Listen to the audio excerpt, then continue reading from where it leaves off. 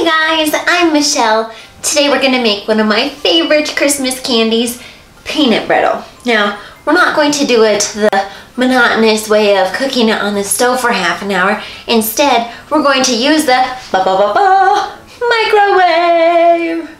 This recipe is so easy. I've made it about 6 times this year already because it is so fast and so simple in the microwave. So, before we get started, what do you think of my Christmas sweater?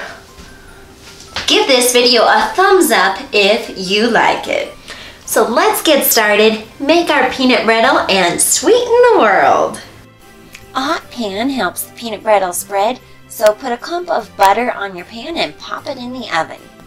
Here we have half a cup of corn syrup, a cup of sugar, a cup of peanuts, and also a teaspoon of butter, baking soda, and vanilla. I also have a microwavable bowl and a heat-proof spatula.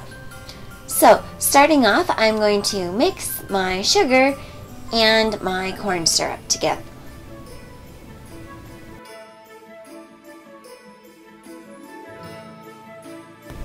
Pop this in the microwave for 4 minutes. My mixture is nice and bubbly. Now I'm going to add peanuts.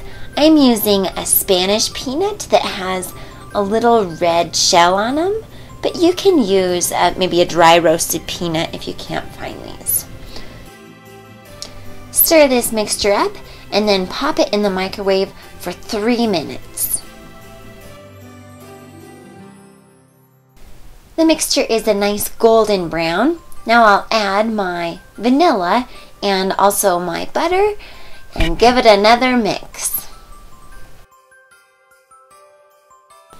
I'll just pop this in the microwave for 1 minute. The mixture is a darker golden brown. Now I'll add my baking soda and give it a quick stir. Notice how it quickly lightens up and changes consistency.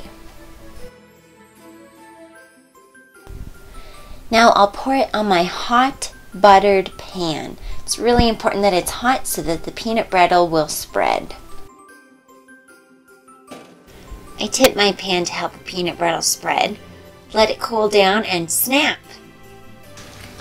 It is crunchy, bubbly, full of color, and absolutely delicious. So be sure to subscribe to Sweetwater Cakes if you haven't already. It would make my holiday.